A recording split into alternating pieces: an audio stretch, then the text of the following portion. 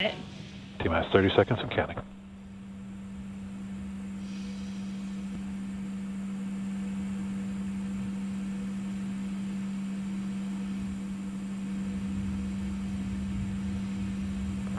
T-minus 15.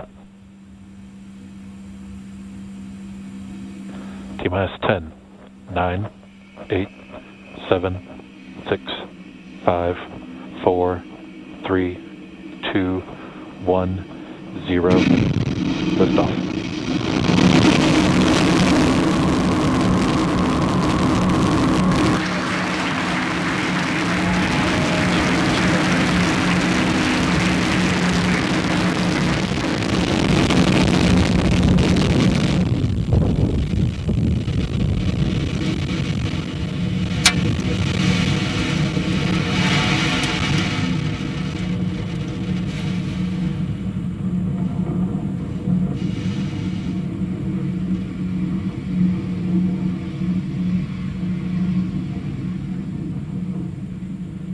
What a beautiful view of Falcon 9 as it successfully lifts off from Pad 4E at Vendenberg Space Force Base, carrying our stack of 51 Starlink satellites to orbit.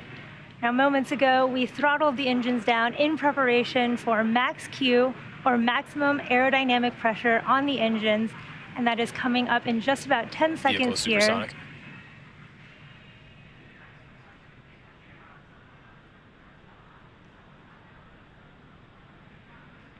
Max Q. We did just pass through max Q, and in a minute we will have 3 events happening in back-to-back in rapid succession, and that's main engine cutoff, or MECO, stage separation, and second engine startup 1.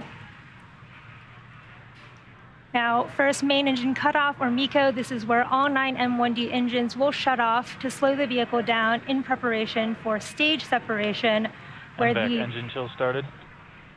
Where the first and second stage will separate, with the first stage making its way back down to Earth for landing, and the second stage continuing on its journey to the third event, or second engine startup 1. And this is where the MVAC engine lights up and propels the second stage along with the Starlink satellites to orbit. We're about 30 seconds from main engine cutoff, and you can see that beautiful plume of the rocket as it is soaring in the sky.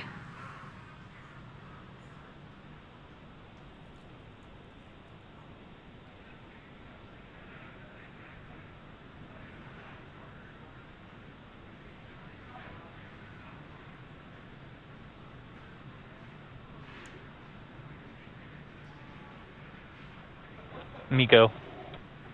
You can see the light from the engine.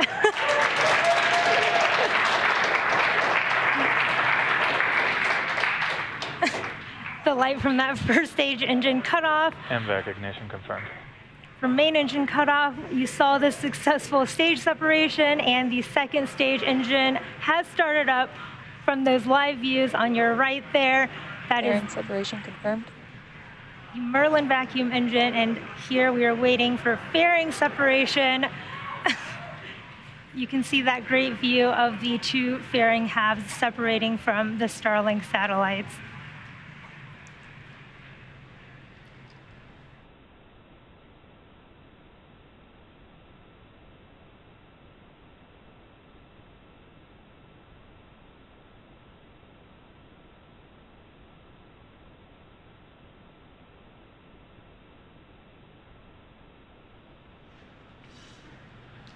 Today's flight marks the 24th time SpaceX has reflown the Falcon fairing halves since November of 2019. And again, this was our second flight for one of the fairing halves and a third for the other half. And we'll be attempting to recover the halves again today using our recovery vessel, NRC Quest, which previously supported Dragon recovery missions. You can see stage 2 here with the MVAC engine lit up and carrying our Starlink payload to orbit. And with the stage 2 headed towards its targeted drop-off orbit, stage 1 will be executing 2 burns in order to make its way back down to Earth. The first is the entry burn, where 3 of the M1D engines will reignite, and this helps to slow the stage down as it re-enters the upper part of the Earth's atmosphere. The second burn is the landing burn, and this is a single engine burn that brings the vehicle speed down rapidly in order to land on the drone ship.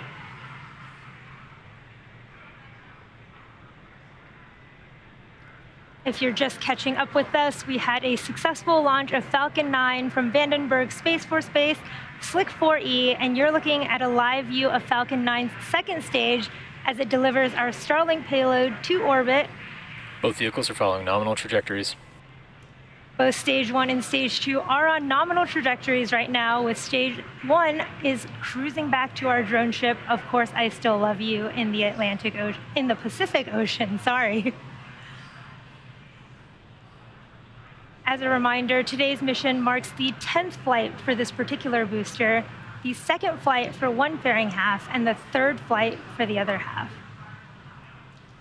Reusability is critical to what we do at SpaceX. It allows us to refly the most expensive parts of the rocket, which in turn drives down the cost of space access.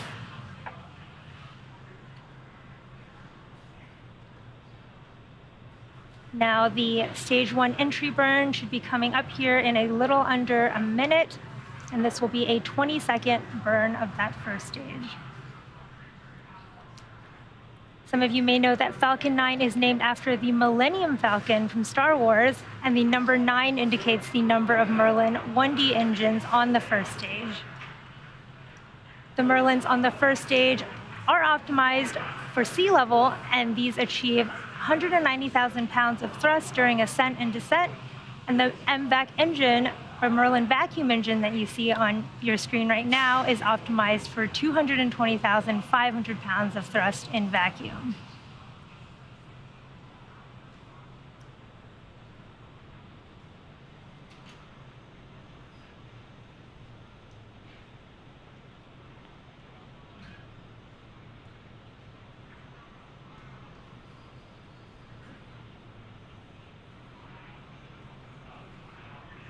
Stage 1 entry burn startup.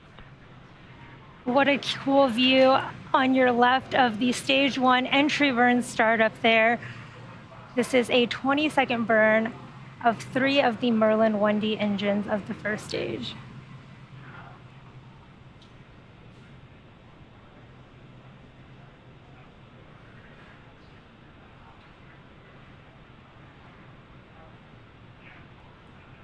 Stage 1 entry burn shutdown. We did Both have. vehicles continue to follow nominal trajectories.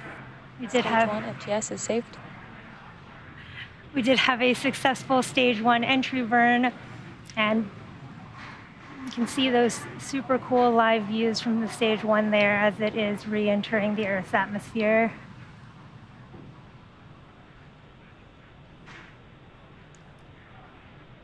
We can't quite make it out from those Stage 1 views, but there is a lot of soot on that first stage of the booster, and that is because the rocket-grade kerosene, or RP1, that is used as a fuel in Falcon 9 is carbon-based, and when it burns, it generates that Stage 1 soot. transonic. And then as the booster approaches its landing site during descent, it does this long re-entry burn, which we just saw, that slows it down prior to re-entering the atmosphere.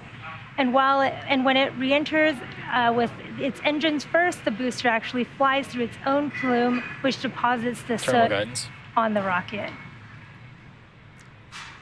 Now, Stage 1 landing burn should be starting here very Stage shortly. 1 landing burn. Stage 2 FTS is saved. Stage 1 landing burn has just started. That is our drone ship, Of Course I Still Love You, in the Pacific Ocean.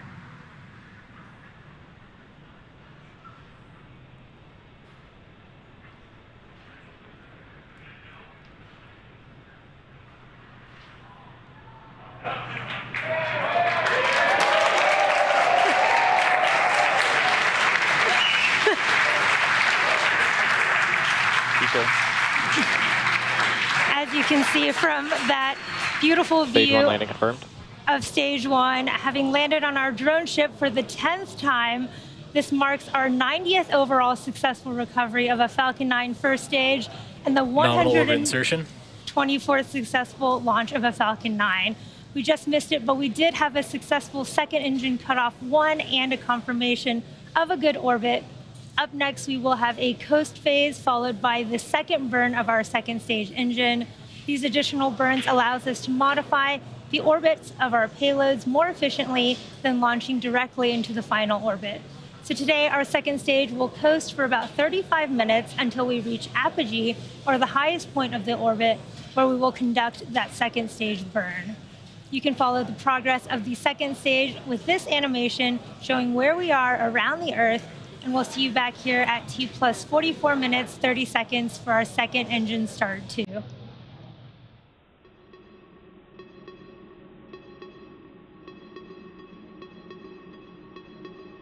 Expected loss of signal, Vandenberg.